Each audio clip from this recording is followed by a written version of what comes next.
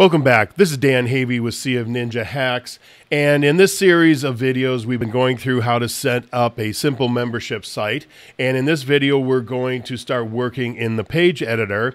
But I just wanted to back up for a minute and go back to some of the old sites that we had already built, or some of the old funnel pages, steps that we've already built. And I just want to make sure that as you're going through and you're building this out, you go through and you set up all the things that need to be set up like you would do in any other funnel that you would build. And there's a lot of other free training inside of Sea of Ninja Hacks on how to do that. But make sure you come into your settings for the funnel as a whole, set up your domain, set up your favicon, make sure you have your SMTP, header tracking code, body tracking code, all that stuff. Make sure you get all that set up, and then we'll go back into the steps themselves. And in the steps, you want to make sure you go into publishing, set up anything in here that you need to do, like we went through and we made sure that our paths were correct. And of course, if you have to do anything down here at the bottom. But another big thing I kind of glossed over was the whole automation. Make sure, like in the case here where we are having somebody opt in, that we set up the automation so that they are added to a list. And that you can have an email go out, you can do an SMM text at that point. And also as we get further along in here, well actually let me just go back inside the free membership area, because normally I think you only use this if you're running Actionetics. And I'm not sure, and I actually got to check on this sometime, if you can actually run, if you're, let's say you're running MailChimp, can you run emails out of the automation tab? I'm not sure if you can or not, but let's say you are using a third-party autoresponder like MailChimp. We'll go into the edit area and make sure that when you're in there, you set up your integrations inside of the page editor. By coming in here, clicking on settings, going to integrations, and over here you can set up your integration. So let's say we're going to do MailChimp, and we'll add to a list. And then you select the list you want to send them to, and you send them a confirmation email. And also in here, make sure you set up your SEO metadata. You put in your title, your description, keywords, author, and then put in an image so that an image will show up when somebody drops this link into Facebook or Twitter or something like that. And of course, background, typography, we didn't really go over that. Make sure you set that up so you have already pre-selected what your fonts to be and the font color and that kind of stuff. So I just kind of wanted to backfill on that and just remind everybody that you do have a lot more steps than the very simple ones I'm going through. I'm assuming you've already gone through the rest of the training, know how to build out a funnel, know how to work in the page editor, and I'm just showing you the parts that are really necessary to put together a membership area. So now inside of the membership area, again, you have the same thing. You got your automation, your publishing, and this setting, of course, is for the entire funnel. So now let's go into the editor. And inside the editor, we can go up to settings. And again, you have your integrations, you have your SEO metadata. But the interesting thing here is when you click on SEO metadata, all you can put in is a title tag. The way ClickFunnels has this set up, you can't put in any other of the SEO metadata. But what I did is, or what I do, is I actually create another page that I drive the traffic to. So you can create just a regular page. You can put all your SEO metadata on there. And then when somebody lands on that page, they're automatically directed into the membership site. And so that way on social media, you can put in your link to your membership area, and it'll have all of the metadata in there. And then once they click on it, it will redirect them into the membership site, and it really works great. I especially use that for doing deep linking into the lessons inside of the membership site. So here we are inside the membership site. So let's take a look at what we're going to do here. The first thing I want to do is on this one here, I don't think we worked with any background images really before. So let's put in a background image, and I just want to use a texture for a background. So I'm going to type in BG dash, because again, a lot of my backgrounds I have named with BG dash something. And so we're going to find one, and let's just grab this one right here, and we'll double click on it and put that in as a background. It's not really my favorite one, but we'll use it anyway. And what we're going to do is we're going to tell it to repeat. So it'll make it as small as we can. Let me just take a look at that again. Didn't look like it had changed, but let me see here. 100% width. Oh yeah, definitely did. So we will put that on to repeat. And so now we have kind of a grayish pattern in the background. And let's say on this one here, we're going to put a little header at the top. And so we're going to leave this alone. But what I want to do is I want to change the background. And let's change the background to black. Let's just do that. And then let's take this row out. Let's just delete this. And I want to put in a 2-column row. Because on the left-hand side, we're going to put in a logo. And then on the right-hand side, we're going to put in a navigation element. So we'll just go to image. We'll put that in. Let's go see what I have, if anything, for logos. All right, we'll just put in my CF Ninja hacks. And let's say we're going to say on the width here, let's make this 200, so it's not very big. Okay, well, let's even make that 150. Make it kind of small. Let's get rid of a lot of the padding. Still too much. Let's take it off of the row itself. Let's make it 10 each. Okay. Now what we need is we're going to put in a navigation element. And so we'll just scroll down to find the nav element. Let's grab it right there. And the first thing I can see is it's way too far up to the top. So we will bring it down a little bit. Why is everything all highlighted? There we go. And let's see here. Let's change that font size. It's a little small. And let's change the font color to white. And now we have 3 different elements here. And you can change the number of elements by coming to here. We can put in as many as 5. But in this case here, let's just stick with 2 of them. All right, let's make it 3. Font weight is bold, align center, that's fine. And so what we want to do here is, so you can put in whatever you want as your words here. So let's just say this one's here is going to be resources, and then you would put in a link to the resources, or if somebody were to click on it, you could scroll them to the section where it is, or anything you want here. Now we'll just leave in pricing, that one's fine. And then another one here you normally have is like a log out. It's very convenient. Occasionally, something will get messed up inside of the site, and people are going to want to find a way to be able to log out. And so you want to have that option in there so that they can log out. And what you want on there, you need a log out link. And what it is it's /members/sign_out. Type that in there, and then that will turn it into a button they can click and log out of the site. And this logo now is too small, so let's go back in here and make this a little bit bigger. So let's make this 200. And now it's probably a little bit too big, but we'll just quit goofing off with that. So now, next thing we want to do is we want to add another section. So we will grab a full width section and just drag it in here to the middle. And then we're going to grab a third section, and we're going to make that a footer section.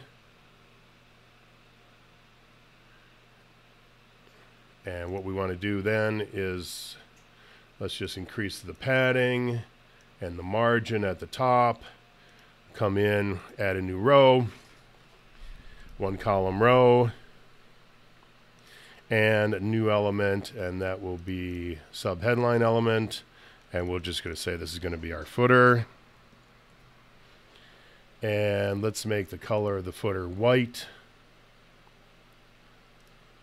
or the text color white, and we will make the row itself, we'll make this background black in keeping with what we have at the top. Now in between here I put in a section, but that section doesn't seem to want to work right, so let's delete that back out, and let's save this as we're going along so we don't lose our work. So now let's come back in, add a section again, full width section, we'll drop it in right here. And hopefully this time it'll work. Good. It worked this time. So we're going to add in a 1-column row just in here, so we can put in a headline element of some sort. You probably, I mean, you don't always have content above the area where you have the content, but you may. And so we'll just put that in there, and then let's create another row. Another section. We'll go with full width on this again. We'll put in a section, and then we're going to put in a 2-column row, and in the 2-column row is where we are going to put all of our content. So now on the left-hand side, what we want to do is now we're going to start playing with the special features that only come with a membership site. So we're going to put in our navigation. It's very normal to put in your navigation on the left, and then you put in your content on the right. And we put in that content. And a lot of times, I generally don't use them, even though I probably should, is put in a search element as well. And we'll put that search element below the navigation menu. And believe it or not, that's about all you have to do to build out one of these sites. So now let's just say with the members area, just to set it out a little bit, let's come in here and let's say we want to, let's just do a drop shadow around the entirety of the content. Let's see how that looks. Maybe put a little padding at the top. Let's just go 30 and 30. That should be fine.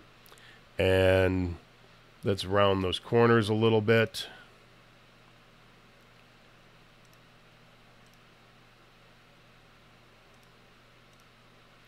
Now let's click on save. And that's really it. This is really all you need to do. A lot of times pull this over, make the nav a little skinnier, and make the content area a little bit wider, because generally speaking you're going to have a video in here, so you want to get those videos as big as possible. You could put in a video pop-up or a video modal, and that way when somebody clicks on it, it actually pops open the video full screen. But let's just kind of leave it like this for now. We'll click on save, and then we'll click on preview and see what we got. We only had really one lesson that we were working on. So here we have our nav menu. You have all of your sections and you have the lessons below it. You click on them and it opens up all of the sections. Now there are ways to have all the sections open up automatically, and there's a whole lot of stuff realistically that you can do with these membership sites. And I'm going to show you some examples here, but these are only just examples, and they're only a few examples of the different types of membership sites I have built out. There was one I built about a year ago now, where what we did is it was a program where you got like weekly recipes, weekly workout plans, that kind of stuff. And we actually set it up so that every week you got the content for that week, and all the rest of the stuff went away. All the rest of the content went away. I mean, there was some certain content that was always there, but as far as the weekly meal plans and everything, it would show up this week, and then it would be gone the next, and you get a completely new set of recipes and meals and workouts and all that kind of stuff. And that works really, really cool. It took me a few days to write all the code for that, but it was a lot of fun to do it. And so here's that one lesson that we were working on. And the question I had is whether or not we could get this to show up as 2 columns, and it showed up very nicely as 2 columns. So I'm very happy to see how that worked out. And that's easier than the trick that I was even doing, but the way I do it, it's actually better visually, but that's okay. Now, in case here, we're looking at this and we're saying, okay, well, we probably need some sort of a white background around here. So we can do that one of 2 ways. You can go into your lesson and you can tell the lesson to have a white background, or we can make the entire area here within this row white. So let's just do that first. Let's go in and make this white. I think I'm going to like it better as the lesson though. So let me just change this to white, and we will save it, and then we will reload our preview page. Yeah, see, now you kind of lose everything over here on the nav side. So I think we're going to change that back. What we're going to do is we'll change this back and make the background transparent by pulling the scrubber bar over to the side, and then we will click on save. And what I'm going to do is I'm going to duplicate this page, and then we're going to leave one version of it and go back into our lesson. And we were in lesson number 1 here, so let's open it in the editor.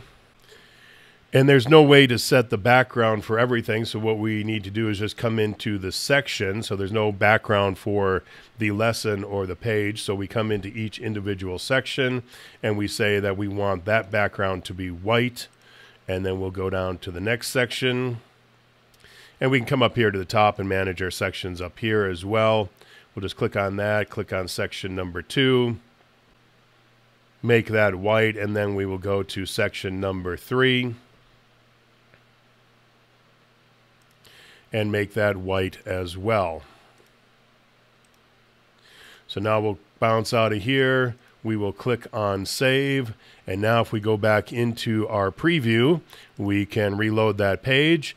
And this part here should have the gray texture come through. And then here we go. We have our content with our white background. And of course, you can pretty up your content and, give it maybe, some borders and some different background colors and whatever in here. But you really kind of get the idea about how simple it is to build out one of these sites. We got our footer way down here at the bottom. And they come out and they end up looking pretty good. Now, there are a lot of different things you can do to really enhance these. Now, a lot of them take simple CSS code, and some of them take much more to do it, HTML and JavaScript and things like that. But let me just show you, first off, what I did for Steve Larson last year when I worked with him on his affiliate outreach program. This is the site I built out for him there. And it's pretty basic. We had a lesson over here, and all it was for this first lesson was just a big image on the page. But you see here, you got this color here is black, but all the rest of them are orange. Now, the orange was put in by using some CSS. So we go in, we select the CSS, and then we tell it to change the color. Now, if you want to know how to do the changing of the color and some of the other stuff in here, all of those videos that I shot for Steve will be included below this here, and I'm going to call them the affiliate outrage videos or something like that. They'll definitely be notated, and I do believe it was number 1 in the series where we went through that. Now, since building this out for Steve, I've made a lot of changes to it. Well, one thing I think I did for him is I did the different text colors. I did the different hovers. So as you hover through here, and there will be a share file for that as well. And then as you click on the ones that are highlighted, and you can see some of them are indented, some of them are not. So those are all things that I do believe were in the original. And then what I added in here since, just kind of messing around with some stuff, is I have images in here. So you can put an image in here, and I'm just showing that on hover. You can change the image. And if you click on this image, I do believe it brings you off to like an affiliate product. Now here I was playing around with being able to put in accordion style into the lesson. So this here is actually just an image, and as you click on the image, then these lessons below it will open up. And so I do that on both of these here. And so again, that's something that could be done with some programming to build it into your site. And what else did I put in here? I got this here. You can click on this, and it opens up this little module below it. So with a little text and a video and such not. And that can all be built right in here, again, using a little bit of CSS and JavaScript and things like that. So there's a whole bunch of fun little things that I put in here. But now let's go back into where we were working, because what I wanted to show you was pretty much the only thing that you have much control over in here. So we have settings. You can change your font. That's going to be in here, even though that font should be overridden by whatever you have in your lesson. Themes and advanced. You could do some animation, but I don't know why you would. So really the only element that you can change, and there's not a lot of changes you can do, is this element right here. You can obviously do the margin, the fonts, the font family, the font size, and then of course the color of everything.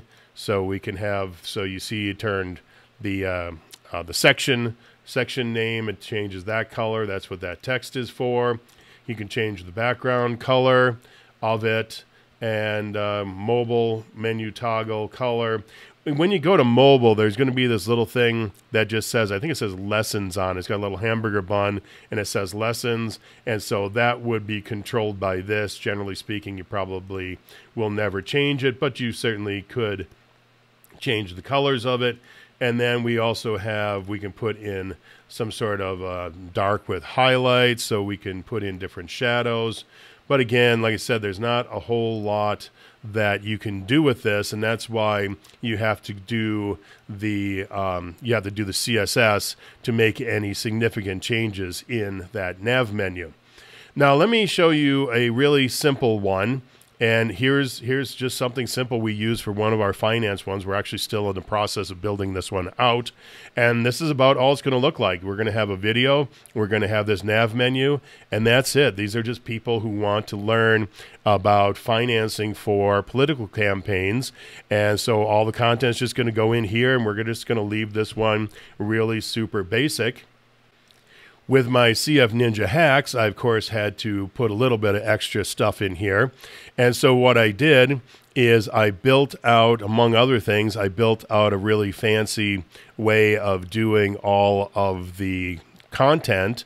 And so we built in all these special headers, and I built in ways to be able to close them all simultaneously. So it was actually quite a bit of code that had to go in here. See, I have them all open like this, and then if I just click one, it closes them all.